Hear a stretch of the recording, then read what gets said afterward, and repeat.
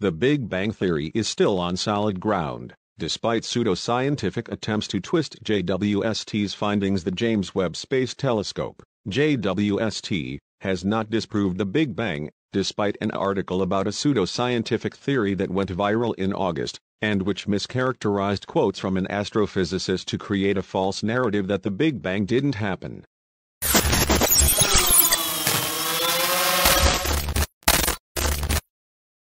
Although the James Webb Space Telescope has only been conducting science operations for a few months, it has already made some iconic discoveries, including the detection of what could be some of the earliest galaxies ever seen, that existed just 200 million years after the Big Bang. Although issues with calibrating the instruments might mean that some of these galaxies are not as distant as first thought, JWST has almost certainly broken the record with some of them. JWST is designed to find the very earliest galaxies in the universe. Alison Kirkpatrick, an astrophysicist at the University of Kansas, one of the things that it found is that those galaxies are possibly more massive than we thought they would be, while another surprising thing is that it revealed that these galaxies have a lot of structure, and we didn't think galaxies were this well organized so early in the universe. Cosmology Standard Model describes how the first galaxies were formed through a hierarchical process, involving small clouds of gas and clusters of stars coming together to form larger nascent galaxies. That these early galaxies seem a little more evolved than expected in JWST's observations is an intriguing astrophysical puzzle that confounds current models of galaxy growth. Nature wrote a piece on the research on July 27, in which Kirkpatrick said, "Right now I find myself lying awake at 3 in the morning, wondering if everything I've ever done is wrong." It's this quote that was later misused. It was a good quote. Kirkpatrick said, "I try to be a pretty forthright person, and I meant what I said, that everything I had learned about the first galaxies based on previous telescopic data probably wasn't the complete picture, and now we have more data so we can refine our theories." Kirkpatrick went back to her research and forgot about her quote. That was, until mid-August, when she received a text from a friend saying that there was an article, originally published by an organization called the Institute of Art and Ideas but now being republished on mainstream news sites, saying that JWST's observations of distant galaxies had disproved the Big Bang, which is not correct. Worse still, the article had taken what Kirkpatrick had told Nature and misused it out of context to give the false impression that astrophysicists were panicking over the thought of the Big Bang theory being wrong. The author of the article, an independent researcher named Eric Lerner, has been a serial denier of the Big Bang since the late 1980s, preferring his personal pseudoscientific alternative. "I saw it and thought this is horrible, but it's also nonsense. Nobody is going to read this," Kirkpatrick said. "The next thing I know, everybody has read it." Things started to take a stressful turn for Kirkpatrick. Though her immediate friends and colleagues knew her well enough to know that she had been misquoted, more distant acquaintances started getting in touch, asking if she'd really said it and even questioning her sanity.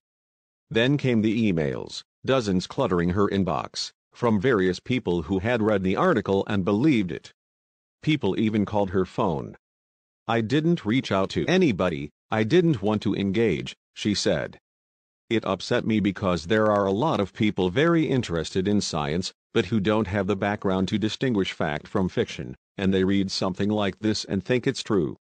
None of this is surprising to Lee McIntyre, a philosopher of science at Boston University and author of the book How to Talk to a Science Denier, MIT Press, 2021. McIntyre is keen to point out the difference between people who deliberately peddle anti-science narratives and people who get sucked into believing it because they don't know any better. While researching his book, McIntyre spent several days at a Flat Earth convention talking to believers and came away with a better understanding of the methods science deniers use regardless of the topic at hand.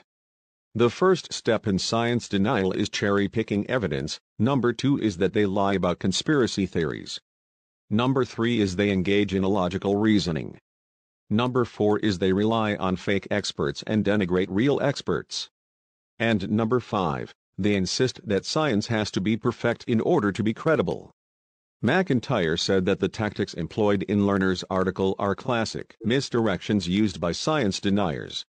For example, Lerner uses logical fallacies, such as implying that in the Big Bang model more distant galaxies should look larger because in an expanding universe their light should have left when they were closer to us. This premise makes absolutely no sense. These were the farthest galaxies when their light left them, and they're still the farthest galaxies now, so they shouldn't appear any bigger with distance. He also cherry-picks data, for example completely ignoring other evidence for the Big Bang such as the cosmic microwave background, which is leftover heat from the event. He overblows real data, suggesting that the unexpected characteristics of these early galaxies is not just a massive problem for models of galaxy formation, but, he writes, rules out the entirety of cosmology. And he denigrates real scientists by knowingly misusing their words against them and claiming that there is a conspiracy among government-funded committees to stamp out any heretical ideas that dare question the Big Bang. Science denial is a growing problem. While science denial has existed for as long as science, in recent years it seems to have grown more pervasive, perhaps encouraged by social media. And although somebody choosing not to believe in the Big Bang won't cause society to unravel, other examples of science denial are not so benign. Not believing in vaccines, for example, saw millions of people around the world die unnecessarily from COVID-19, while climate denial has stymied efforts to bring in legislation to combat the planet's rising global temperatures. Science denial has gotten worse because it's now more of a threat to the well-being of our society, McIntyre said. Denialism costs lives. Kirkpatrick echoes McIntyre's line of thinking. In this case, it's pretty benign if someone thinks the Big Bang didn't happen, but you see the same kind of thing with things that really matter, such as COVID vaccines and climate change, she said. If we start getting all these conspiracy theories in astronomy, if people are willing to believe those, does it make them more willing to believe other conspiracy theories? Getting through to science deniers is difficult, admits McIntyre, because their instinct is to distrust what they are being told by experts or authority figures. It's tempting for scientists to not respond to them and hope they will go away, but McIntyre suggests that this is a mistake. They don't go away. If we ignore it, that's one of the worst things we can do, because if we don't engage and refute, they are just going to recruit more believers and it can get out of hand, McIntyre said.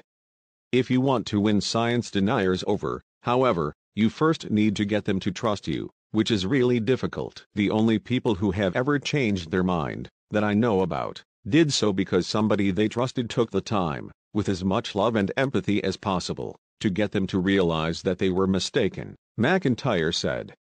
It requires the realization that most science deniers are victims. I'm not talking about the Eric Lerners of the world. I'm talking about the people who believe him. Astronomers do have a head start over many other scientists because public outreach is a huge part of an astronomer's work, and amazing images such as those taken by JWST reliably wow people. Astronomers are able to engage with the public and put a human face to the science in a way that is more difficult for researchers in some other scientific fields. While there has been a definite erosion of trust in science, in astronomy we do take public outreach seriously, and as a result I think astronomers are still some of the more trusted scientists, Kirkpatrick said. In the meantime, astronomers continue to learn more about the early universe with the fantastic data coming down from JWST. The irony is that JWST's observations are actually supporting the Big Bang model, showing that the first galaxies were smaller and grew larger over time, just as Big Bang cosmology predicts. The surprising finding that galaxies in the early universe are more plentiful, and a little more massive and structured than expected, doesn't mean that the Big Bang is wrong. It just means that some of the cosmology that follows the Big Bang requires a little bit of tweaking. And that's the fun of science. Despite the arguments from Lerner and other science deniers, science is never clean-cut. We're always learning, always improving our theories, and there is no shadowy conspiracy trying to stamp out independent thought. More than anything, science is based on observation and evidence, which the Big Bang has in bucket loads. That's not to say people shouldn't be allowed to question things, But intelligent questioning is done in a framework of open-mindedness without preconceived ideologies, where beliefs are forged by evidence, rather than the other way around. That's exactly how the Big Bang Theory was conceived nearly a century ago, by following the, then surprising, evidence that the universe is expanding, working out what this might logically mean, and then testing it on predictions such as the existence of the CMB radiation. So, the next time you read someone saying that the Big Bang didn't happen, or that the Earth is flat, or that climate change isn't happening, don't take for granted what they're saying. Politely ask them for their evidence and hold it to the highest standards, just like a